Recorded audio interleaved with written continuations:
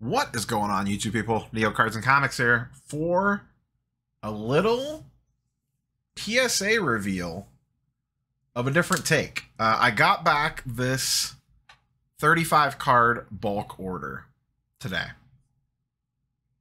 However, 3 cards in that order we're going to talk about separately, and then I'll do a full reveal on the rest of these in a separate video. But I wanted to separate out these 3 to talk about on an individual basis to be able to spend a little bit more time on them versus trying to work through 35 cards in a single order, because these are the CSG cards that I cracked out. So these are all the exact same card. I sent just 3 of these cards in this order.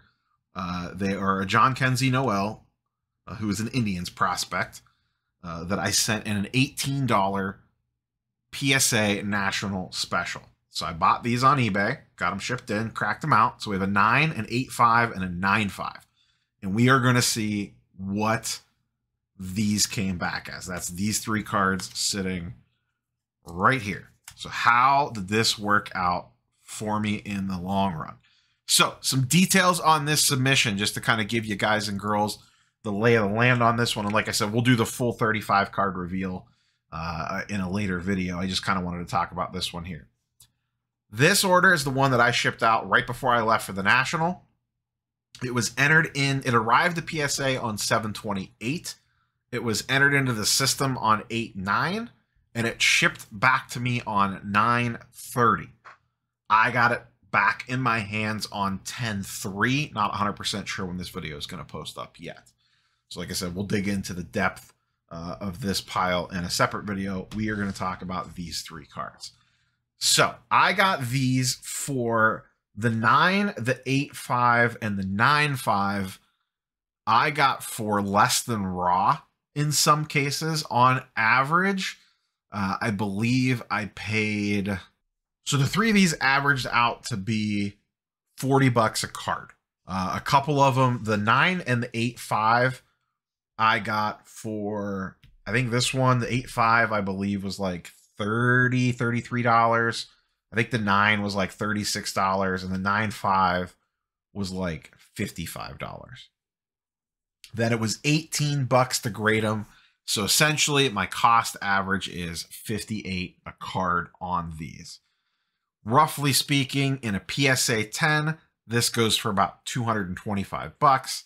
In a PSA 9, it goes for about $60. So essentially a PSA 9, I would break dead even if I sold them today.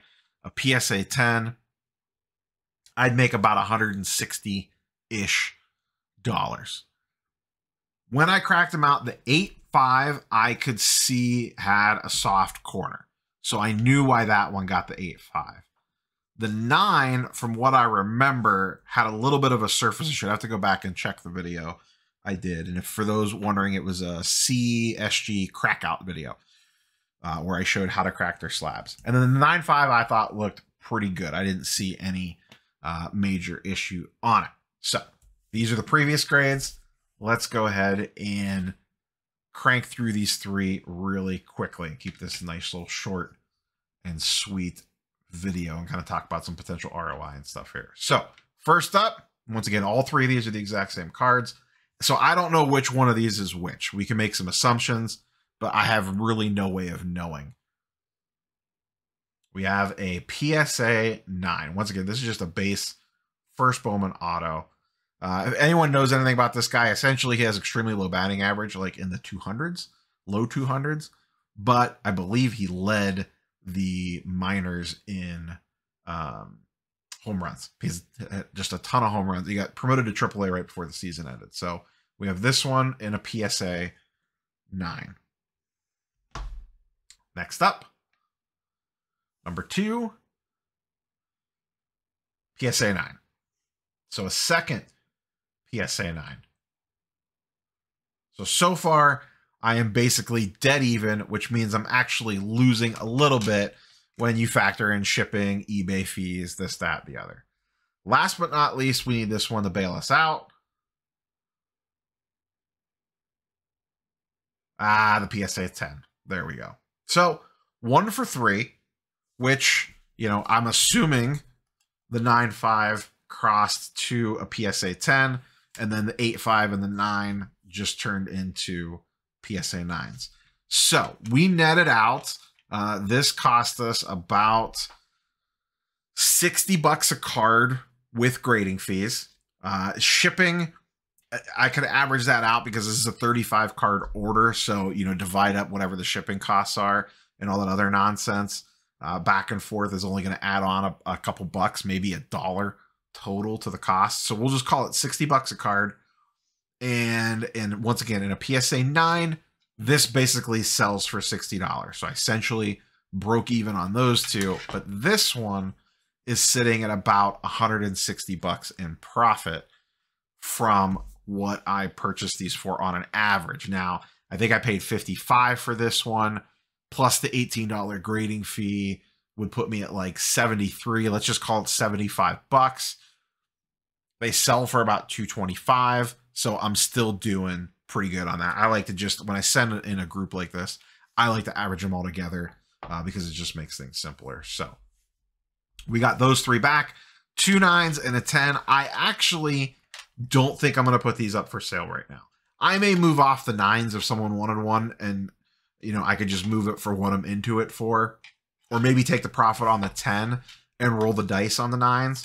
To me, this isn't the best time of year to be selling baseball prospects, so I'm just going to kind of sit on this. When I initially sent this, part of the reason was we didn't know how long this stuff was going to take to get back, and baseball prospects are what you want to see. You don't want to see right now. I don't want to sell these till February or March. So maybe I'll sell the 10 now, take some profit back, help pay for the submission, and hold the 9s and see if he gets a little buzz moving into the spring. Most of this, all the sports stuff on it, so you can see there's 2 stacks here. This stack is all sports, which is all baseball prospects with 2 Darius Garland cards mixed in.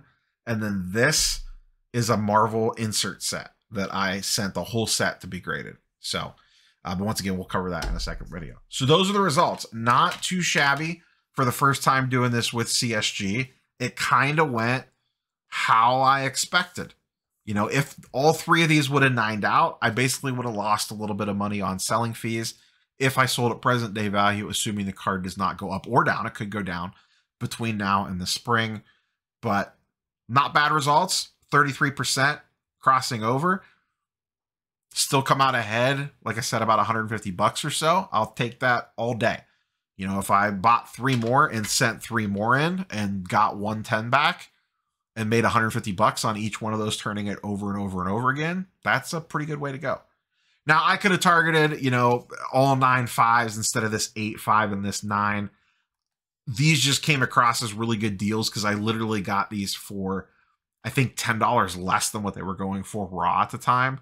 So I figured it was worth a shot. You know, why not send them in? So that's what we got. Little CSG to PSA crossover. Catch you guys and girls on the next one. Peace.